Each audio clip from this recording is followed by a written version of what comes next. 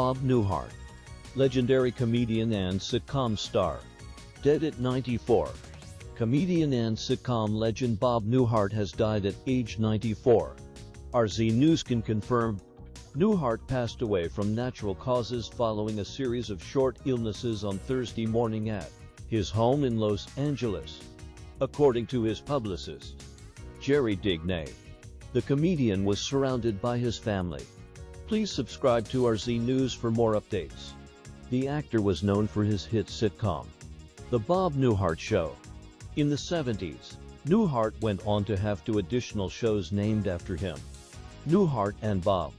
Bob Newhart's groundbreaking work in stand-up and television and his beloved deadpan delivery have left an indelible mark on the art form of comedy and will be treasured by comedy fans for generations to come. We are proud to celebrate and preserve his extraordinary work at National Comedy Center.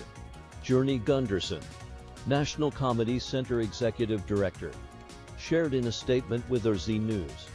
Newhart first began his career in comedy in the 1950s. He released his comedy routine on vinyl, The Button-Down Mind of Bob Newhart, in 1960. He was later received a Grammy Award for Album of the Year. When I first started out in stand-up, I just remember the sound of laughter. He once said, "It's one of the great sounds of the world." He transitioned to television in 1961 with the launch of The Bob Newhart Show. The half-hour variety show ran for one season before its cancellation, despite being nominated for numerous awards. 10 years later, in 1972, Newhart went on to premiere another The Bob Newhart Show, which proved to be a great hit. The series ran through 1978 and featured the comedian portraying a Chicago psychologist living with his wife. A few years later, Newhart premiered. The sitcom showcased a New York writer who embarks on a journey to reopen an abandoned Vermont inn. The show's finale is one of the most talked about in the sitcom world. In the final episode, Newhart's character wakes up next to his wife, Mary Fran, claiming he's had a bad dream. Except it's not Fran next to him, it's Suzanne Pleshette, who played his wife Emily on The Bob Newhart Show. The entirety of The Newhart Show was billed to be a dream from The Bob Newhart Show.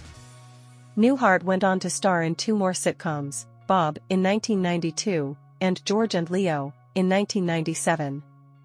Despite his prolific career, Newhart was not awarded an Emmy until 2013. He won Outstanding Guest Actor in a Comedy Series for his role as Arthur Jeffries in The Big Bang Theory. Newhart is survived by 4 children, Jennifer, Courtney, Timothy, and Robert, and numerous grandchildren. His wife of 60 years, Virginia Ginny Newhart, passed away in 2023.